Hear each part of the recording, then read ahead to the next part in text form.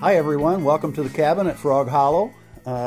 Today we're talking some more about the history of these great flies that come out of the Great Lakes region, and this one specifically from Michigan. Today, in this segment, we're going to talk about the Roberts yellow drake. I'm half Roberts. My mother was Clarence Roberts' eldest sister, and so this is Uncle Clarence's fly. He was a conservation officer in and around the Grayling area in the late 40s, 50s, 60s, and just a great fly tyer and a real good guy. He was a tough conservation officer, as I hear. I only had an opportunity to ride once or twice with him in his patrol car, but I hear he was hell on wheels as an officer. In fact, a little story somebody chronicled some time back about Clarence and being such a great conservation officer, and one of his relatives was a known violator, and so he stopped visiting that relative. That relative was my father.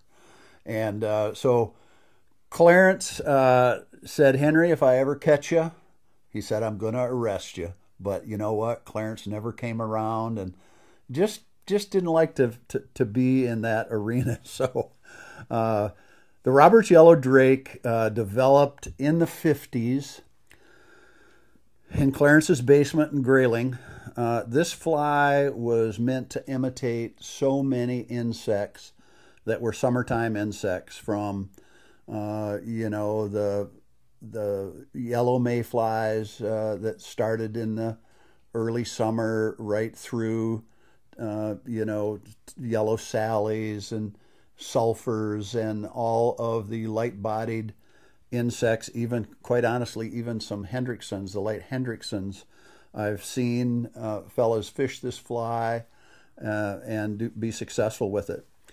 Very simple fly, deer body hair for the body, deer body belly for the upright wing, hackled with a Coachman Brown hackle with some pheasant tail for the tailing, tied in sizes big to imitate the big mayflies of the Au Sable. You know, I've seen them tied down to size 8 and all the way up to 18s. I certainly don't tie 18s anymore, not with the size of my hands, but this is an amazing fly. So many tyers came out of that era. If we were to bunch all these Grayling tyers up in a couple decades, they would all be in those couple decades. Earl Madsen, Borchert, Clarence Roberts, gee whiz, there were other guys around there, Russ Wright, Fred Bear, all those guys were buddies and fly anglers, and they would meet once or twice a month in Clarence's basement, tie flies and shoot the bull, have a little whiskey, smoke their pipe. Fred Bear hardly went anywhere without his pipe, and lots of those guys were pipe smokers, and it was fun.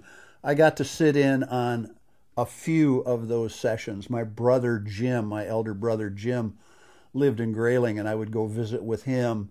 They lived next door to my uncle, so I had an opportunity to intermingle with him at that time. The Roberts yellow drake, Michigan historical fly. Tie it with confidence, fish it with love.